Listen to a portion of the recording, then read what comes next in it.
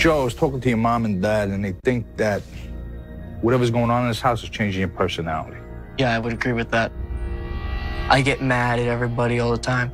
Ridiculous little things that happen. When I'm out of the house, I feel like, nothing bothers me. But when I'm in here, someone could just do something so insignificant, and I just lose it. All right, so what about experiences that you've had? For 15 years, I've seen shadow figures. What do they look like to you? Some have, oddly shaped heads, oddly shaped bodies, tentacle-like arms. Oh, that's a new one.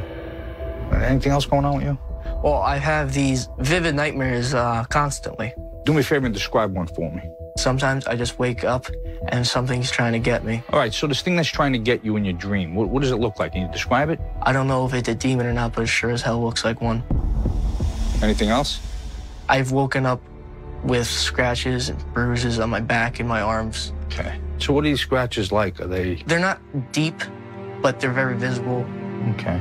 You're the oldest. I mean, you got young brothers and sisters. Yeah. You worried about your brothers? I am very worried about them, and I'm very concerned about my sister because of how young she is. Sorry, I don't want to see her be affected in the future. Someone here might be getting influenced. These things want to take over. It's not influence subtly. No. It's change.